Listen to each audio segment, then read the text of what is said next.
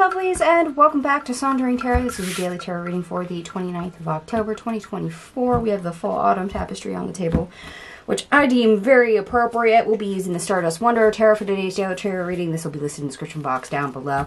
Anyway, let us begin.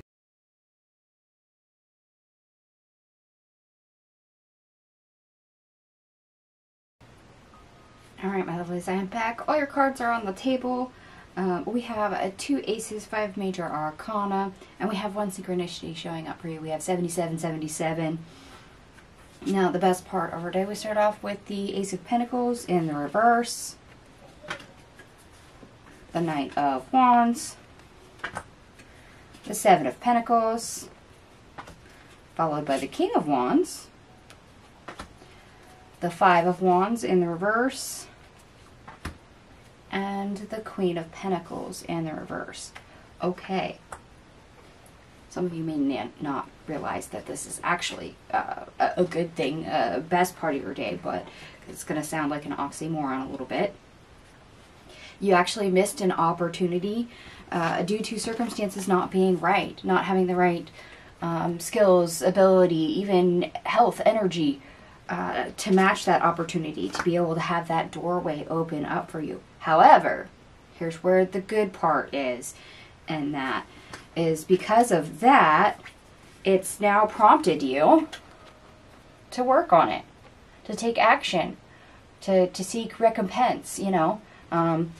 Say, for example, you applied for a job and you didn't get it, and you call them back and be like, well, was I ever considered? And they go, no. So you ask them, why? And they say, well, your credentials weren't up to our standard. You didn't meet our criteria. And you ask them, okay, well, was it my education? Was it my experience level? You know, you narrow it down and you get told, oh, well, it was just your experience level. So you go back out and you get the experience. So next time a job position there opens up, you meet their criteria. This is where you double down, you invest in yourself, you figure it out of where you might have been just a little offset. You know, where your skills and abilities maybe weren't up to standard, weren't up to par, weren't meeting the threshold for this opportunity that actually passed you by. And this could be something major, this could be something small. We have little windows of opportunity that open up on abundance and things like this for all of us. And we do have nothing but wands and pentacles right here in the best part of your day. So maybe this would have been an opportunity for you to make a little bit of side money had you, you know, had the right skills and abilities or the intuition to see it. And maybe that's all you needed, was just to up your game on your intuition to be able to see that, hey, there's something there that is an opportunity to do something. Others of you, it's literally a skill set, whether that is physically or tied to your metaphysical abilities. Okay. So this is interesting already, at least for me. Now, the worst part of our day, we start off with the 7 of Cups in the reverse. And because YouTube is a whole bunch of weenies, let me cover this up. Now, the world. The 6 of Pentacles in the reverse. The 4 of Cups in the reverse. The Chariot in the reverse. And the Lovers in the reverse. Okay. Yeah. Unfortunately, realizing maybe you missed an opportunity, a door was closed. This does make you believe you have limited chances. You're not going to be able to complete or do what you wish. Instead, it gets taken from you. You know, that you're in that deprivation standpoint. In other words, you're almost to the point of lacking, you know, you're down on your luck, things are not going well, and these kind of thoughts can very much run away from you.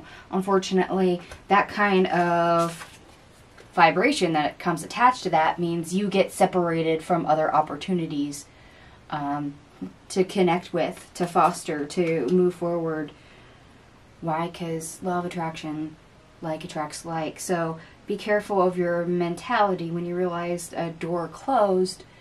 Look at it as an opportunity for a new one or an opportunity for a better one, rather than going, "Aw, I'll never be able to do that. That wasn't meant for me." You know, don't throw the pity party. That lowers your vibration, and that ends up conveying to the universe that you either didn't want that, didn't need that, or that you are still not ready for that particular item or event, whichever way that plays out for you, because you've now changed your vibration. So instead of being a near match for it, you've now gone the opposite direction. And that's not good. That's not what we want. We don't want to push our opportunities and doors and rewards and gifts further away. We want to pull them in. We want them to rise up. We want to be able to utilize them. We want to be able to perfect them, use them better, and explore them. And that doesn't help if we sever that connection and we just keep pushing it further away. All right, now our obstacle, or how to get over our obstacle. We start off with the Ace of Wands, the Seven of Wands, the Ten of Cups, the Hermit, the Sun in the reverse, and the Nine of Wands in the reverse. Okay, yeah. See, this is where we need that reminder that if we really want to do something, you know, if it inspires us, if it brings us joy, if it's something that we really want to go through with, that we have to keep persisting in that area, whether that is with our vibration, with learning new skills, you know, for being ready and primed when that opportunity shows back up. Why? Because then we actually will have that happy ending, because we've done the internal work to set it up. And we haven't given in to that negativity, that depression, that sense of lacking that may cause us to drop our guard and give up. It's that go-getter attitude, basically. When we start embodying that of, oh, that door just shut in my face, but I want that. And we start working on ourselves. We start doing things that bring us closer into alignment with that opportunity to get that door, that window, that reward to circle back around. Why? Because we want it, and it is actually meant for us. We up our vibration, and we start to convey to the universe, yes, I wanted that, bring it back. And that's exactly what happens. Hence why the worst part of our day is, don't fall into that pity party. Don't disconnect from that vibration and push it further away. That is the opposite of what we want to do. That is counterintuitive. Okay.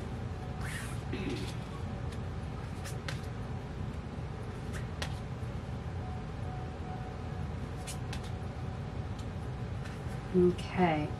So for like you, if this is your intuition kicking in and you're starting to awaken, maybe you did miss a shot to use your intuition, or you ignored your intuition.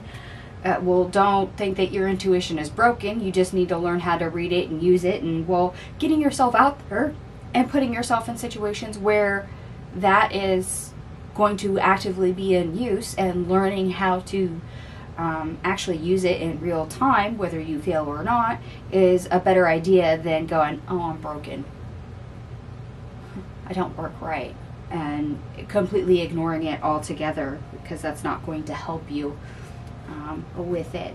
Just like with any other metaphysical ability you have, if you stick with it, if you continue to try and grow it, to work with it, it's going to work out better. And always mind your vibration while you do so. Your vibration is everything. Your vibration is energy, and energy is in everything. It makes up everything. So that is very key to what's going on, is your mindset. Remember, thoughts become things, because thoughts are energy too. So be careful of the narrative you tell yourself. Please. Now I did add up all your cards here. Everything adds up to 123, which I'm going to reduce to 6. And in my numerology chart that I am currently using, 6 is the sum of your intuition, but also metaphysical abilities or skill sets. And that's kind of what we see here. Hence the example that I gave you earlier. Now, for those of you that do like the astrology portion, we have the moon entering Libra. So this is where we do prioritize peace and harmony, or the sense of harmony and peace. We spend time in places that do bring us comfort and soothe us, and want to be around people that embody that energy. In other words, we want that grounded, calm, laid back, very comfortable, non-stress environment. And this is where we want our environment, but also our vibration to be. And this is where that maintaining your vibration part comes in. We're not giving into panic, we're not giving into stress, we're not giving into the pity party. We're actually coming to terms with things, we're being comfortable, and hopefully being more proactive. We're getting that go-getter attitude. Why? Because part of us has done enough of the work to find that peace, grounded, harmonized spot, that anchor to maintain our vibration, while hopefully we move forward instead of backwards. Alright, my loves, I'm going to go ahead and leave this here for you. If it resonates, by all means, give me a thumbs up. And if it doesn't, no worries. It is a general reading after all, so please take what resonates, leave the rest. Thank you so much for watching, and I'll see you guys tomorrow. Bye.